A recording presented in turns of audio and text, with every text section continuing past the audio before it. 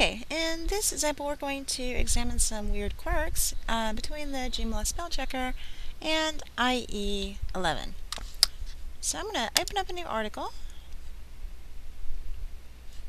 I'm going to go down here to my JCE.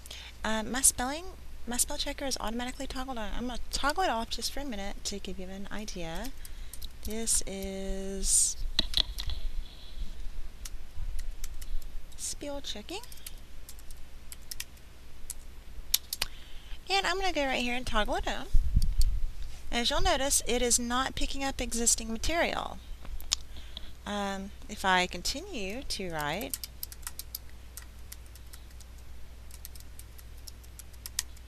and make a mistake, it does underline it. I can actually right click and it'll give me a list of suggestions to change it to.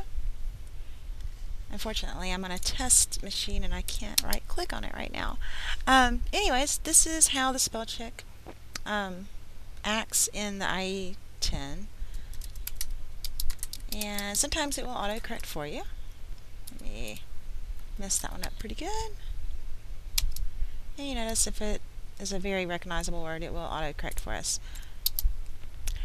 If I toggle it off and toggle it back on, it won't pick up any of these words. It will only pick up like new words that I go through here and type out.